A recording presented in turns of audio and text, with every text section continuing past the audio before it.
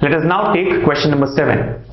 It says if x squared minus 3x plus 1 equal to 0, then find the value of x squared plus x plus 1 by x plus 1 by x squared. And the answer options here are 10, 4, 12 and 8. So what can we do? There is a quadratic equation x squared minus 3x plus 1 equal to 0. We can simplify this quadratic equation and find out the two values of x, right? We know how to simplify a quadratic equation. Either use the formula, that is minus b plus or minus root over b squared minus 4ac by 2a, or factorize the given equation so that we can easily find out the two values of x that satisfy the given equation. Now once you have got the values of x, we can substitute that value in the given expression here and find out the required answer. But if you really look at the given quadratic equation, it looks to be a complicated one, right? Finding out using factorization is not so simple here, since a into c is equal to 1 and b is equal to minus 3. So splitting b as b1 plus b2 such that b1 into b2 equals to a into c looks to be a little complicated here, right? I am referring to the factorization method of solving a quadratic equation, right? You can refer the video on quadratic equations to understand what a, b and c means here, right? So even if we simplify, we'll get some value of x in terms of surds, right? It will have some irrational number that we get. And again, substituting that irrational number in this complicated expression, x squared plus x plus 1 by x plus 1 by x squared, will take a lot of time, right? Let's see what actually the value of x is, right? We get x squared minus 3x plus 1 equal to 0. So a into c equals to 1, b is minus 3.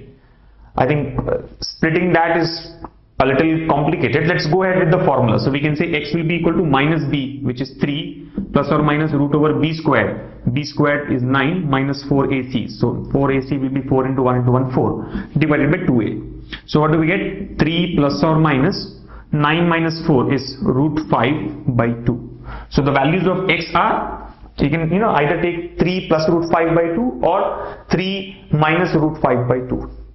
But then substituting any of these values of x in this expression is going to get complicated, right? We'll end up wasting a lot of time. So I think finding out the value of x and then substituting in the given expression is not going to be the best solution. We'll have to use some other method and find out the required answer. So let's see how do we get the answer here.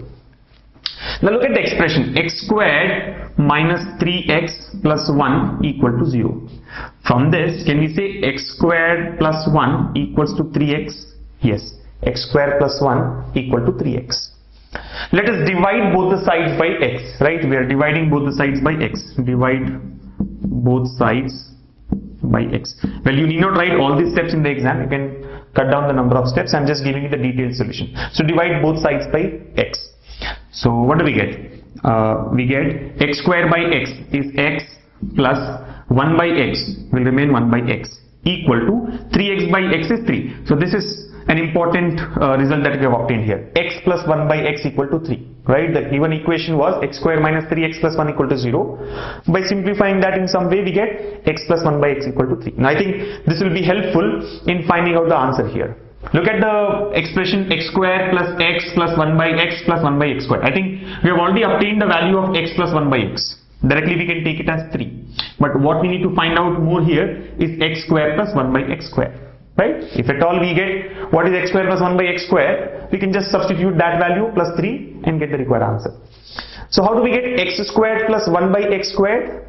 Let's square on both the sides, because a plus b the whole square will give us a square plus b square plus 2ab. So x square plus 1 by x square will be obtained. Let's see what happens. So now we are squaring both the sides.